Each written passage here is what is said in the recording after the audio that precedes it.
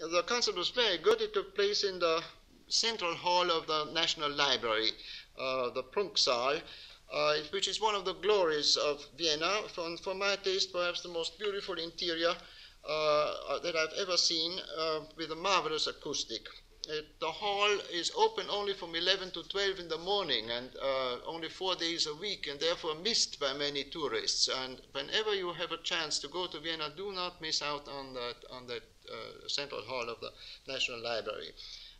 It holds mostly the private library of Prince Eugene of Savoy, the great soldier statesman of 18th century Austria, a friend of the philosopher Leibniz. And you have all, I'm sure, seen pictures of his summer palace, the Belvedere.